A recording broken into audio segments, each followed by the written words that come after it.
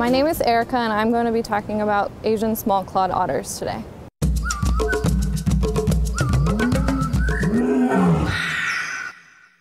So Asian small-clawed otters are a pretty interesting otter species. Out of the 13 otter species, they're the smallest and they're also the most terrestrial, so they spend the least amount of time in the water. They are usually found in Southeast Asia, countries like Malaysia and Singapore. They also usually reside in places like mangrove swamps, wetlands, streams and rivers. They're found a variety of different places.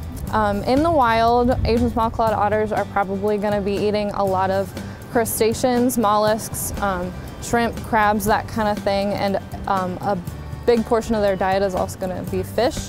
They also like to munch on insects and small amphibians and that kind of thing too. So these animals are listed as vulnerable on the IUCN Red Listing Scale.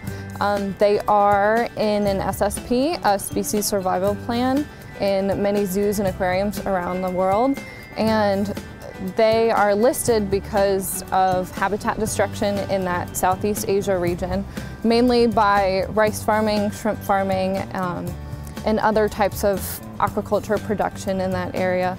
They are also a little harder to find because a lot of people in that area see them as kind of a pest species. They'll dig through their rice farms to find crabs and that kind of thing.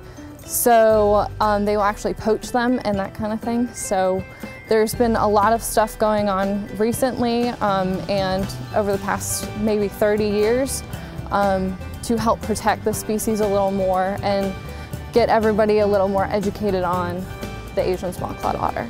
We do have a fundraiser coming up. Our animal collection is changing more from an Asian-themed collection to a Virginia wild theme.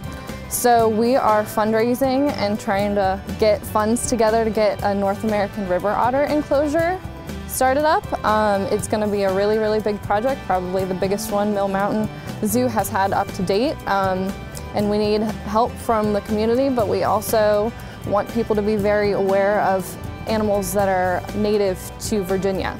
So we're really excited for people to see what they might not be able to find in their backyard. Right now you can come to the zoo anytime from 10 until 5, but our gates will close at 4.